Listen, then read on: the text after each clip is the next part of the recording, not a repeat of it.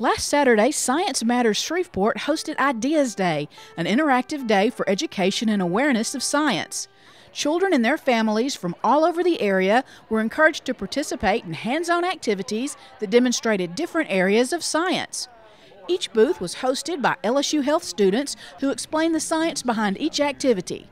This year, many students took the opportunity to present their scientific research to this non-traditional audience, using experiments and activities to convey their findings. From the circulatory system to air-powered rockets, or from chemical reactions to robotics, the day had something fun for all ages.